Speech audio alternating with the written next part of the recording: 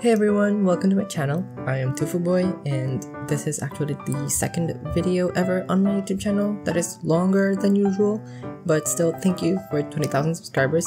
I just checked recently and you guys just kept on coming. Anyway, the generous folks over at XPPen hooked me up with one of their latest tablets. If you didn't know, XPPen is actually teaming up with the Little Prince, and the Artist Pro 12 and 16 second generation tablets have this very cute design on it.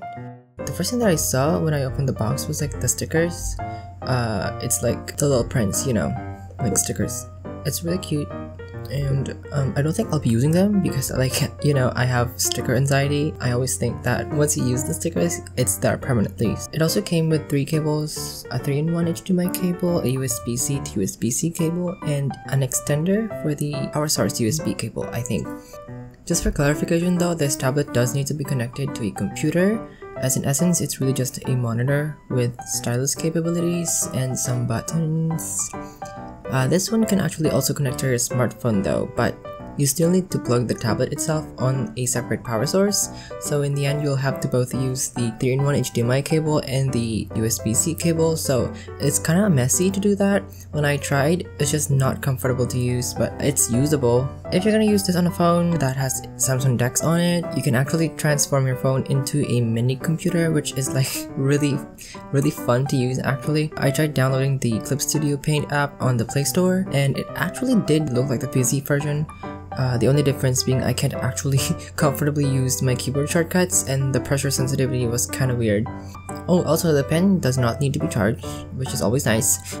I think most tablet stylus nowadays don't need to be charged anyway, but still that's really cool. One thing that I noticed though is that it didn't come with a stand for the tablet and the stylus, and there's also no loop on the tablet where I can put the stylus on, so it's kind of been just lying around my shelf.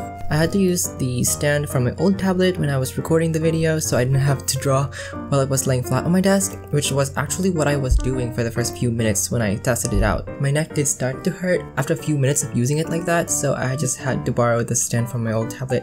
The other side of the pen actually acts like an eraser, as you can see here. It automatically switches to the eraser tool when you use it like this, so it kind of feels like you're erasing with a pencil. I kept forgetting about it though. I got too used to erasing with my shortcut keys. It's fine if you like this feature, but I don't think I'll be using it that much on the video. Also, you might have noticed earlier that the boot up screen of the tablet also had the Little Prince on it, which is really nice. You don't really see this type of thing that often, so it feels very special. If you really love the Little Prince and is also planning to buy a tablet, then maybe this is your sign to buy one, because I do think there's like only a limited amount of stock for these tablets. The back of the tablet also had a little sticker of the Little Prince on it.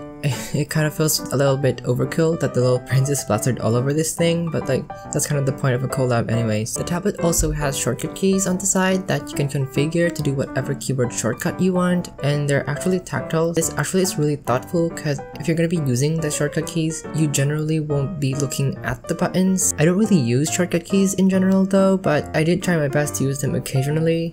Onto the illustration itself, I of course decided to draw the Little Prince. I was kinda nervous when filming this because 1, it was my first time filming myself while drawing like this. 2, it was my first time filming with my new camera and not just my phone. 3, I'm using a new tablet. It was kinda too many new things all at once for me and it got a little overwhelming, so I wasn't entirely satisfied with how the artwork turned out because I couldn't focus. But I still do think it turned out nice. It's a pretty simple illustration of the Little Prince. Speaking of which, I've actually never heard of the Little Prince before, and I just knew about it now because of the collab. I've been reading about it for some time now, so I have some things to say about it for this video. I may or may not have read it when I was a kid, I don't really remember, but some of my friends did get jealous when they saw that it was themed after the Little Prince. My sister even recognized it, I think.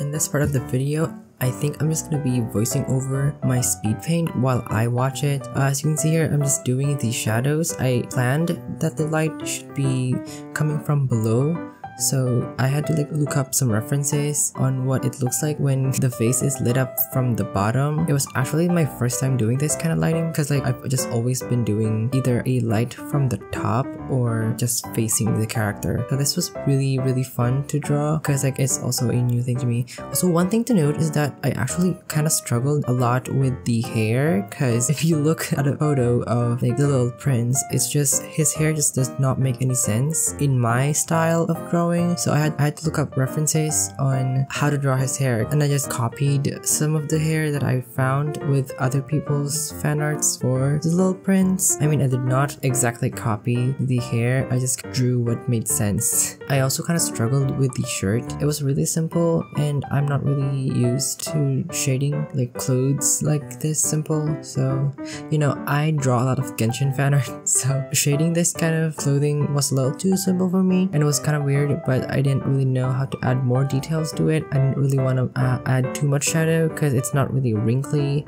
Hi, it's like the next day of me recording the voiceover for this video. I recorded this video actually a few weeks ago and I've just been procrastinating on recording the voiceover, and also the past few weeks have just been so like filled with things to do that I did not personally sign up for. I had like 20 assignments to do and they're all due on Monday. Anyway, enough of me complaining about the stuff that I have to do. As you can see, I'm doing the lighting for the face. I layered a multiply layer on top, then added an add glow layer to like add the lighting again. That's just how I do my colors. I know it's kind of weird because I did the shadows earlier and then now I'm putting a layer of multiply and then adding another layer with an add glow layer effect to add the lights again. That's just how I do color. I don't know how I came up with this process and method. I don't know if anyone else does this, but that's just how I do my colors. That's how I'm comfortable with how I do my lighting.